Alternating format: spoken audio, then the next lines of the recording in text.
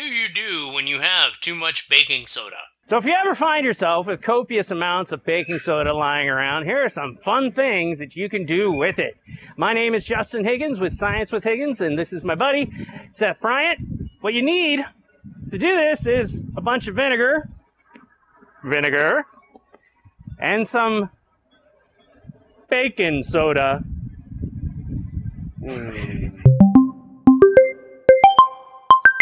So like all good science, the first thing you gotta do is be careful because we're adults. Yeah. So what we're gonna do first is you just mix a bunch of it together to see what happens. Right. So of course, you just gotta add the vinegar, add a bunch of it into your bowl. Here at Science with Higgins, we're not very good at measuring, so we just keep pouring till we got a copious amount, and that's enough vinegar. And then we take our box of baking soda, rip off the top, and pour some of that in the vinegar.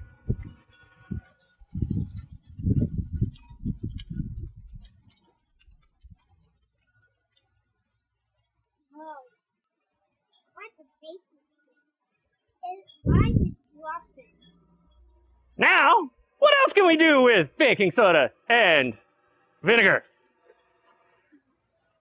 Oh no! Seth has discovered fire! What has he gotta do?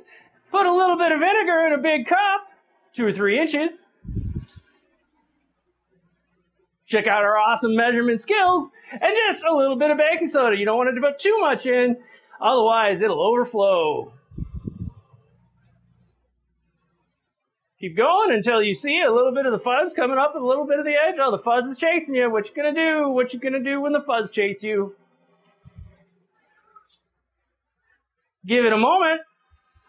And now Seth can pour pure carbon dioxide out on those candles and put them right out. Ta-da! Seth has a balloon, but he doesn't know how to fill it up with air. Let's see if science can help him. Make sure that you have a balloon that you can stretch out the tip rather wide so that you can put more stuff in your balloon. Take a funnel and insert it well into your balloon and put baking soda in your balloon.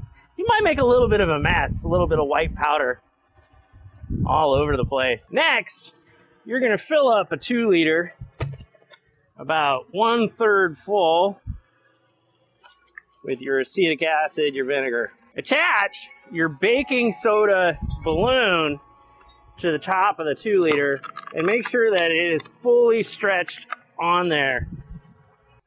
And then turn the balloon over.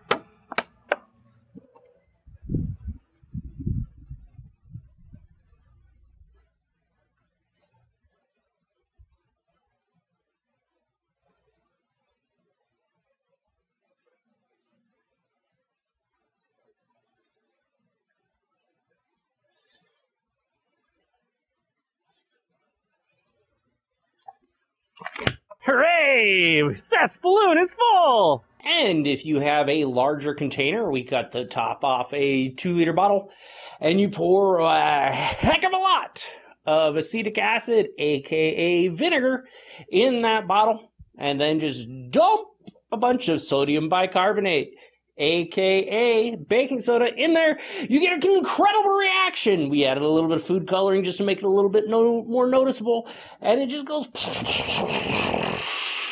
The science behind it. The scientific name for baking soda is sodium bicarbonate. Now just kind of look at all the letters that are in the name sodium bicarbonate, because that's the chemical equation for it.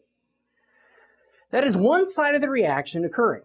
The other reactant is the vinegar or the acetic acid.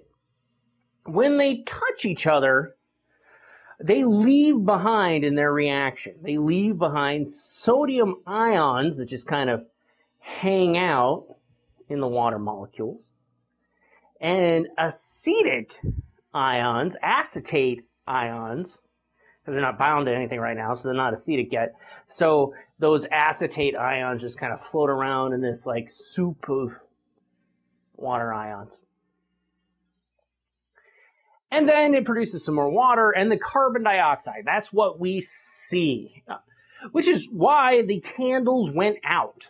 The carbon dioxide, which is heavier than air, sank and displaced the oxygen, causing the candles to snuff out. So this is a great example of a chemical reaction that produces something useful, carbon dioxide, that you can see happen. Thank you for watching. This has been a Science at Home video for Science with Higgins. If you would like to download worksheets that are related to this video or how to do this video as a lab, please visit sciencewithhiggins.com. Thank you again to the Bryant family for letting me film at your house. And remember, for everybody out there, science is in everything.